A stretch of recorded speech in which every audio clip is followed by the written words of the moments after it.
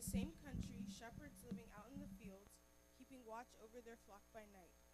And behold, an angel of the Lord stood before them, and the glory of the Lord shone around them, and they were greatly afraid. Then the angel said to them, "Do not be afraid, for behold, I bring you good tidings of great joy, which will be to all people. For there born to you this day in the city of David a Savior, who is Christ the Lord. And this will be signs to you. You will find a babe wrapped in swaddling clothes, lying in a manger." And suddenly there was a multitude of the heavenly host praising God and saying, "Glory to God in the highest, and on earth peace, goodwill toward men." So it was, when the angel had gone away from them into heaven, that the shepherds said to one another, "Let us now go to Bethlehem and see this thing that has come to pass, which the Lord has made known to us." And they came with haste and found Mary and Joseph and the babe lying in a manger.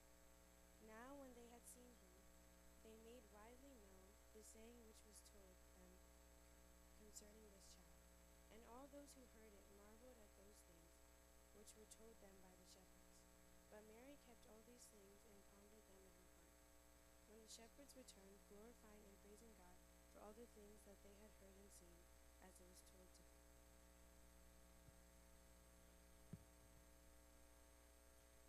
We're going to be singing "Hark the Herald Angels Sing." This is a very familiar song, and please join us.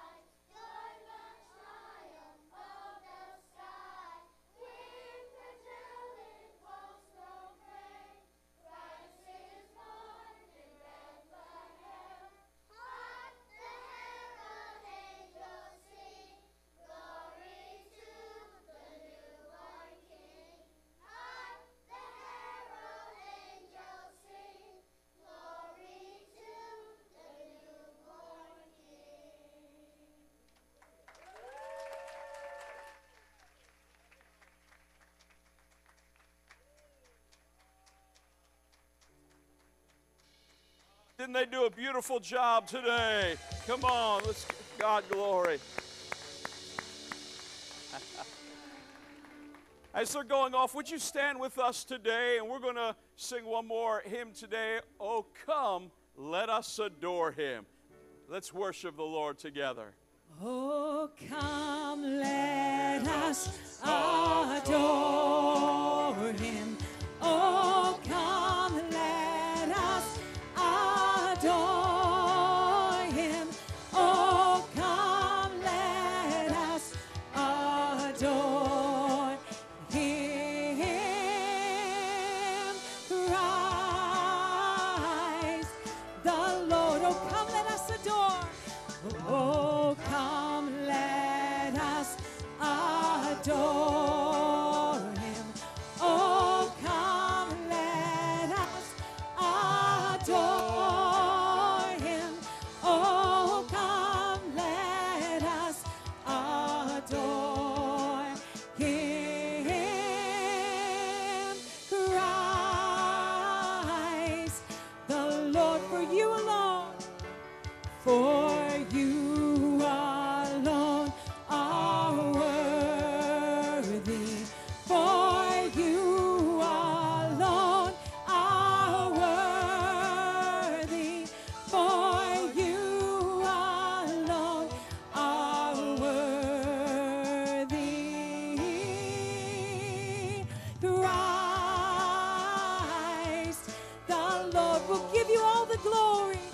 We'll give you all the glory. We'll give you all the glory. We'll give you all the glory.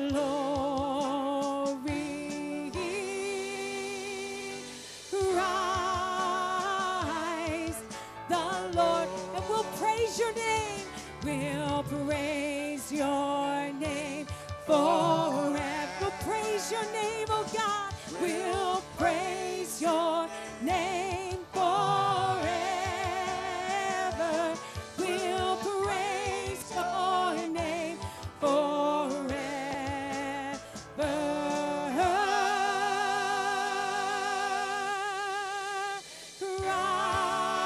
Christ the Lord. Woo!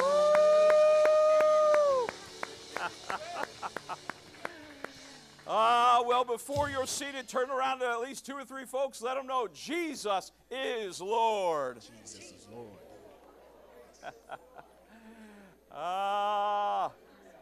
He is Lord. After that, you may be seated this morning.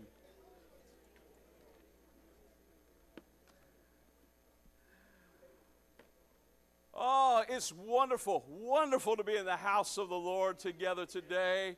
Sister Carolyn, thank you for the beautiful job you did with the children this morning. It was wonderful.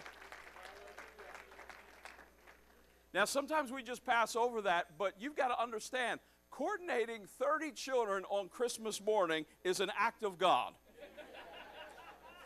Some of you came and you just brought 3 or 4 kids, and you were happy to arrive here with them dressed and at least their hair fairly combed. So it's quite a feat to do that. And we just want to tell you, your children are a blessing, and we pray that they are going to be raised in the nurture, the admonition of the Lord. We are believing for a Joshua generation that will raise up, one that will be leaders in leading the presence of God.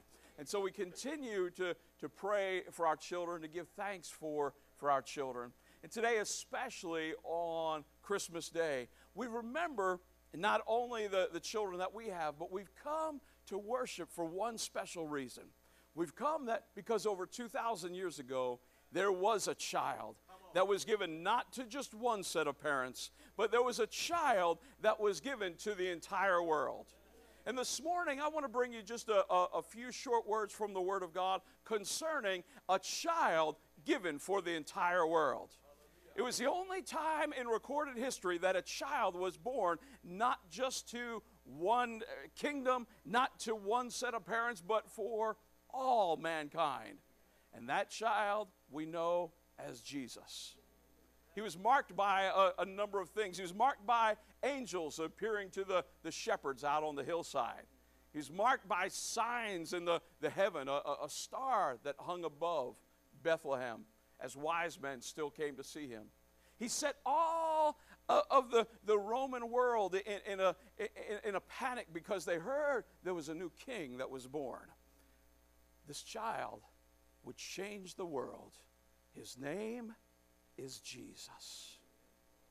We know that he changed the world, but today I want you to know this. If you don't remember anything else that I said, please remember these words. Jesus came not just to change the world, he came to change you. Hallelujah. See, it's an incredible thing about our God. Yes, he's the God of the entire world, but he's your God. He's my God. Sometimes we think of only a God as we come to get to know him. You've probably have friends who refer to him as the man upstairs. There was a song years ago that said, "From a distance, God is watching us." I want to give you a little bit of a new revelation today, not according to a country song, but according to the Word of God. You all right for that this morning?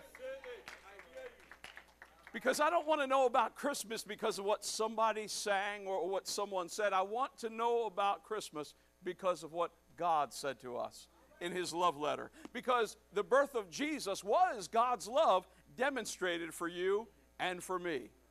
And today, if you allow that, I want you to know this. We set aside Valentine's Day as the day of love. Can I just say this to you today? I think we got it wrong. I think Christmas Day should be set aside as the day of love. See, Valentine's love comes and goes. I mean, you can be in love. Yeah, I mean, especially these days, people fall into love and fall out of love more than you've ever seen.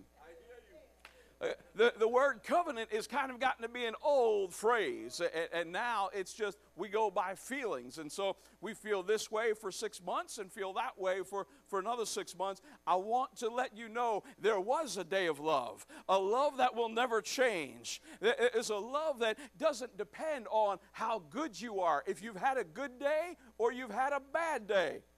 You know, in relationships, love can kind of be up and down, but there's a love that's unconditional. The love of God. That the Bible tells us while we were yet sinners, God demonstrated his love that he gave Christ. He gave Jesus for you and for me. Now, this morning I want to talk just a little bit about what we read, because it's important to hear this. And I want to share just a little bit of an overlap of what we did last night. Let me ask you this. How many of you were here with us last night? Just kind of, wait. Okay, good. So it's only about 10% of you. So some of you are going to get a double blessing from that. I want to share a little bit of this. I want to go back to the scriptures that we read just a little bit this morning. From the book of Matthew, it says this, that when the angel spoke to Joseph, she said, Joseph, son of David, do not be afraid to take Mary home as your wife, because what's conceived in her is from the Holy Spirit. Got to catch this. It's a son. We talk about this child that's given for the world. It's conceived through Mary. The seed is in Mary, but the seed is from the Holy Spirit. That egg that's supplied by Mary is now fertilized by the Holy Spirit. And the Word of God goes on and says this, she will give birth to a son, and you are to give him the name Jesus, for he will save his people from their sins. The name Jesus is taken from the old Hebrew word Joshua, which simply means Jehovah saves.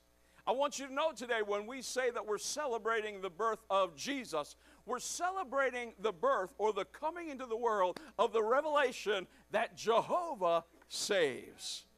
See, Christmas is the day of love because it's the day we were all set free. It's the day that we were all set. It's the day that changed absolutely everything.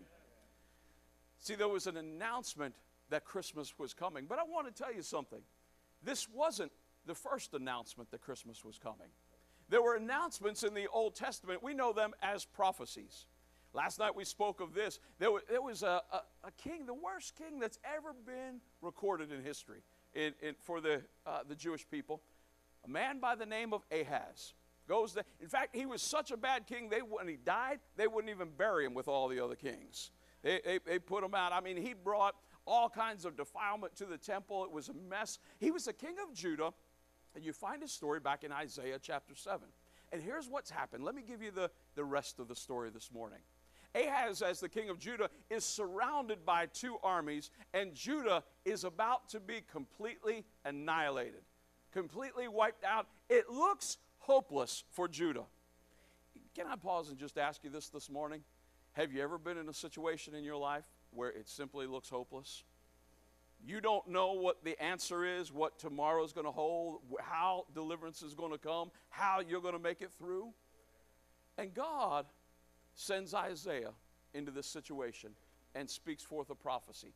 And the prophecy says this, Ahaz, I'm going to give you a sign that you're not going to be destroyed. As wicked, as nasty as you are, here's your sign. For some of you are country fans, you get that a little bit. Here's your sign. A virgin will conceive, and she will give birth to a child. And his name will be called Emmanuel, God with us. Now you got to catch this. This was given 700 years before Jesus came on the scene. Long time ago. What's he telling this king of Judah? He's saying, look, you think you're about to be wiped out, but you've got to understand something. I have already given a promise that this is not the end. And despite what it looks like for you today, Ahaz, as wicked as you are, I want to remind you of something. Here's what I want to remind you of, Ahaz. You're not going to be wiped out. Why? Because Christmas is coming. There's a Messiah that's been promised to come through to earth, and he's going to come through the tribe of Judah. See, my friends, that had already been prophesied, or Christmas had already been foretold, that Jesus, the Messiah, would come through Judah. Ahaz is quaking in fear, the Bible says. He doesn't know how he's going to escape this danger. And God reminds him of the promise. See, still wasn't the first time that promise was given, that Christmas was coming. Let me take you all the way back to the Garden of Eden. Remember when Adam and Eve were there living and walking with God? They took the apple, or whatever fruit, we call it an apple, ate of the apple, and they sinned against God. And God comes down, and he talks to Adam, he talks to Eve, and he talks to Satan, talks to that serpent. And what he tells the devil in a nutshell is this: look, there's going to be a seed coming of this woman. There's going to be an offspring that's going to come. You're going to bruise his heel, but I've got something to tell you, devil. He's going to crush your head. See, you've got to understand, you may have won the day, but Christmas is coming.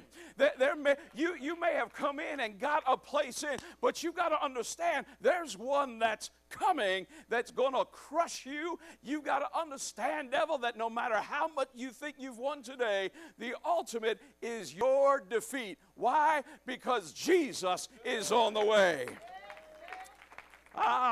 My friends, I want to tell you something today. There's power in the promise. There's power in the promise of Jesus. Now, that was promised to Ahaz all those years ago. Judah held on to that promise. All of Israel looked for the coming of the Messiah. Now, over 2,000 years ago, that promise was fulfilled. But I want to share something with you today. There's still a promise out there. Hallelujah. See, there's a promise that this babe that was born in a manger, born in very humble beginnings, a stable in Bethlehem, there's a promise that he's coming again.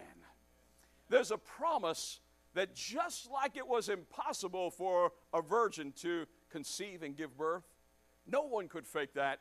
There's something coming that no one with all their special effects, no producer in Hollywood's going to be able to fake this. The Bible says that this Savior who was born in Bethlehem is going to come again. He's going to split the eastern sky. The Bible says in the book of Revelation that the heavens will open and that every eye will behold him. Every eye on earth is going to see the coming of the King of Kings and the Lord of Lords. Oh, come on, I want to tell you, there's power in the promise today. When you take that in your life and when you recognize today on this Christmas morning, no matter how tough 2016 has been, no matter how much you feel like the enemy has run over you like a truck, stop the truck, put it in reverse, and come back for seconds on your life.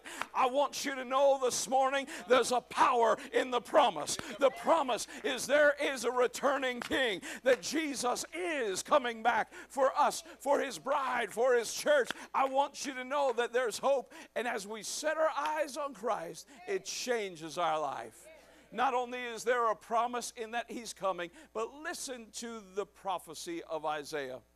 Isaiah says about a virgin giving birth to a child, something absolutely impossible. But then he says this, and he shall be called Emmanuel. I got to tell you, though, when you understand this, those are some powerful words. He shall be called Emmanuel, which is God with us. He's not out there in the distance somewhere, my friends. He's here. He lives in us. See, Jesus says, I stand at the door, and if any man hear my voice and open, I'll come in and live with you. Christ is not out there, not a God in the distance who occasionally watches what goes on earth. He lives in the hearts of each and every person who opens their lives to the Messiah. Not just a babe who was born in Bethlehem, but the King of glory, who now sits in power on the right hand of the throne of God. The Bible says that he is God with us. The promise is that God's coming again in Jesus Christ. But the promise is also that he's already come and that he lives in our lives right now. See, he's called Emmanuel. He is the wonderful counselor, the mighty God. All of these things are wrapped up in who Jesus is. And he comes to live in our lives today. And I want you to know something this morning. No matter how much you feel like you've been pressed, no matter how much you feel like you've been crushed, you've been put aside, I want to tell you this morning that Christmas morning is a brand new day. Christmas morning is a brand new day because it reminds us of a promise that was fulfilled. It reminds us of a promise to come in the coming Messiah. But it reminds us of a promise that we walk in right here and right now today. That the Prince of Peace has come and he lives in my heart today. I don't have peace because the world is in an incredible situation. I don't have peace because everything is right and the tax brackets are where I want them to be and invest and all the mess that people talk about. They look at Wall Street. They look at gasoline prices as they drive by, and they base their peace on what the price of gas is. I want to tell you something today. That's not why we have peace in our hearts. We have peace because Christ has come 2,000 years ago and he lives in our lives today. He changes us, and no matter what your situation is, no matter what you walk through, God is your peace. See, I have joy today, not because everything has gone my way, not because life has been smooth, but I've been filled with the Spirit of the living God. Emmanuel is God with me. And so I walk in the joy of the Lord, recognizing that the promise was fulfilled. There's still a promise to come, but today I get to walk in the promise of Emmanuel, that God is with me. And so Jesus is not only my peace, but Jesus today, he is my joy.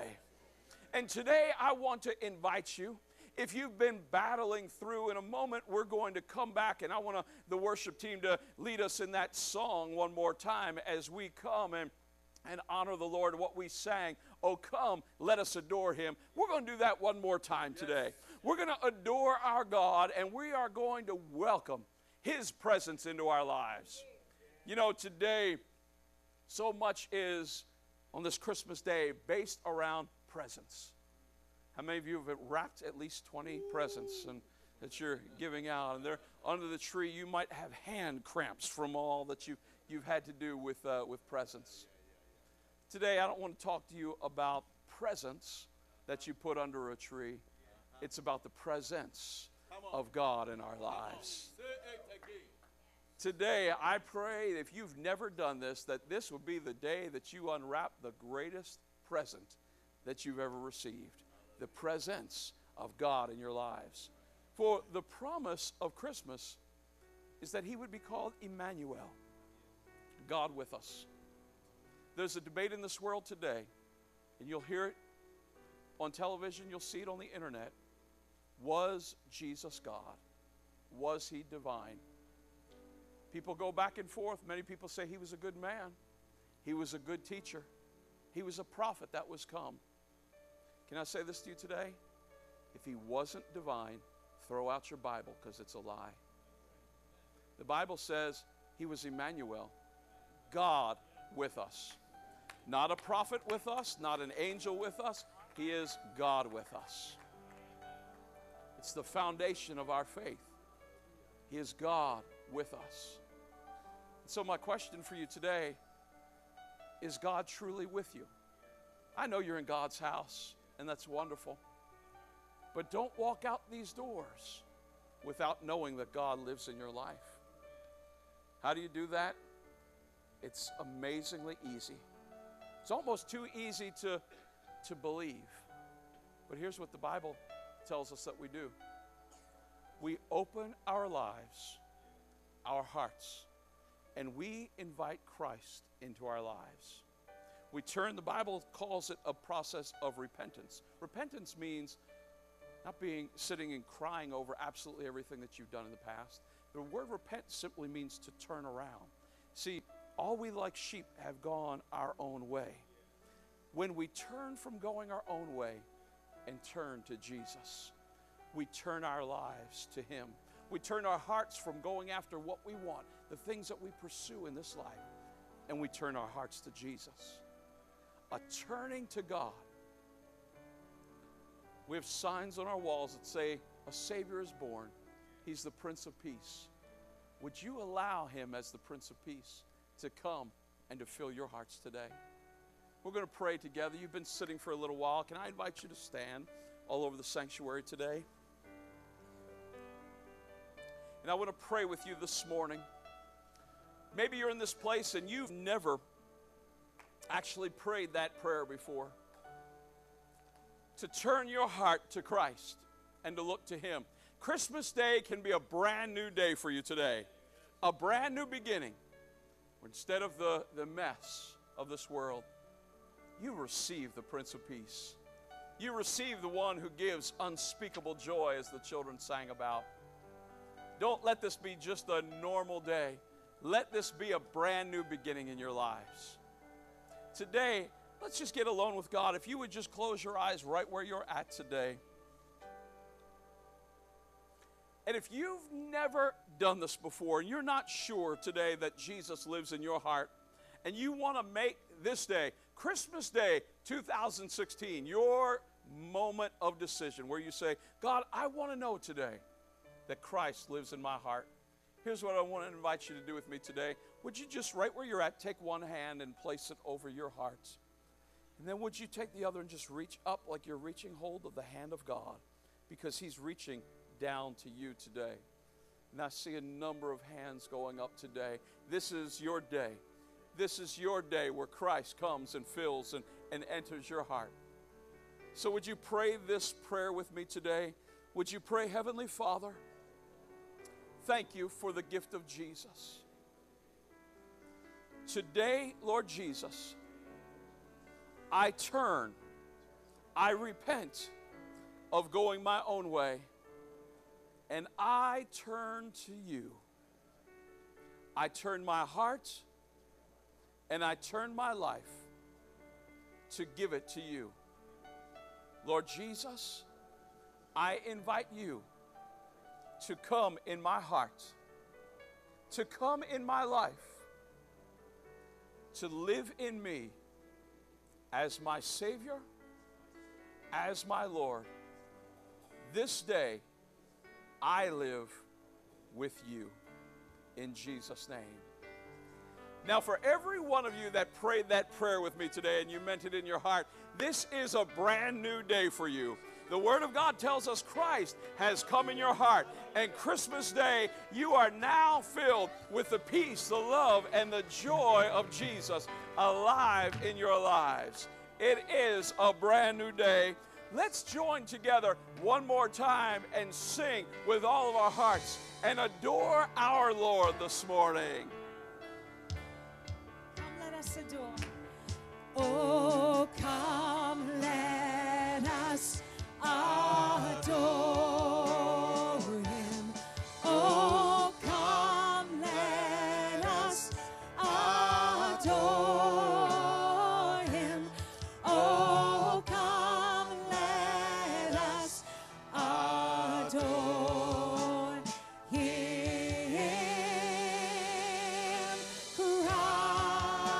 Christ, the Lord, for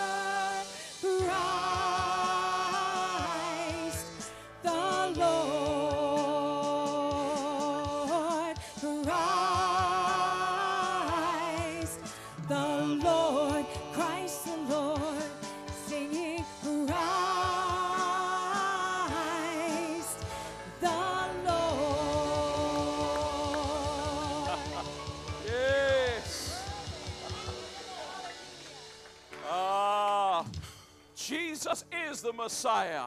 He is Emmanuel, who is God with us. This morning, we're so glad you've taken some time to come and worship the King with us today. And so from our family to yours, we wish you a very Merry Christmas, a Happy New Year. Remember, New Year's service also begins at 10:30 next week.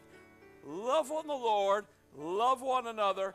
Go in His peace and His joy today. Wish one another a Merry Christmas and be the light of Christ wherever you go. God bless you. We love you in the love of the Lord. In Jesus' name.